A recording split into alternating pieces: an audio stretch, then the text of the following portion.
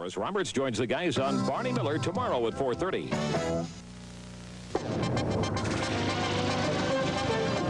News 4 tonight with Mort Grimm and Carmen Harlan, Eli Zarrett with sports, Mal Sillers in Weather Watch, and the News 4 team.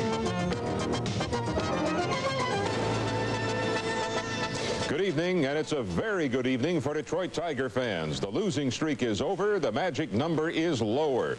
The Tigers won tonight, beating Baltimore 1-0.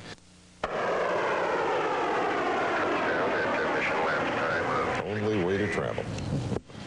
Still to come on News 4 tonight, school bells remain silent for some Michigan students. The issue of politics and religion haunts the 1984 presidential campaign. Tom Walker reports from our Washington bureau. And Michigan gets another Ronald McDonald House, a home built by love. After highs in the 60s, will we see the 80s again? I'm Mal Sillers. I'll have the forecast coming up. Great concept. Oh, yeah. Fred Hickman's in next for Eli Zarrett. He'll have the story on how football's Franco Harris has found a new team. And Fred will have the winning highlights from tonight's Tigers-Orioles game. Stay with us.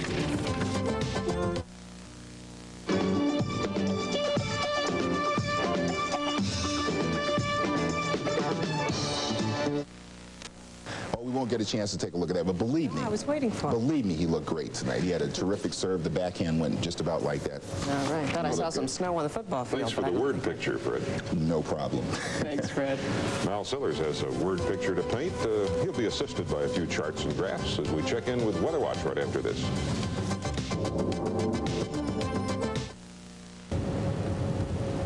Interesting. Give me a break. Want to give it a try? No, not at all. Well, as Mal says, hair today, gone tomorrow. That's right, and that's our report. Good night. For Carmen, Mal, Fred, and the entire news team, I'm Mort Grimm. Have a good night.